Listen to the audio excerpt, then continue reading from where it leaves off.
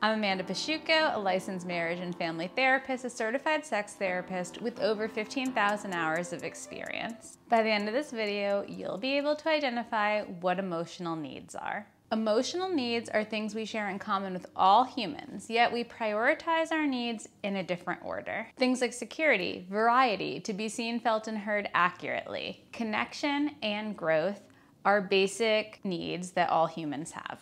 When you choose to partner with someone, it's important that you know what their top emotional needs are and see how it interplays with your top emotional needs. What is their ability and willingness to meet your needs, and what is yours to meet theirs? No one can meet all your needs. That's a trope that they sell in movies, books, TV shows, not actually a reality. Identify your needs: feeling safe, feeling loved, being seen, felt, and heard accurately. And then also have your partner identify theirs. Make sure when you compare lists that you both prioritize things in approximately the same order. Things like fun may be important to your partner, whereas things like integrity may be more important to you. This part is key.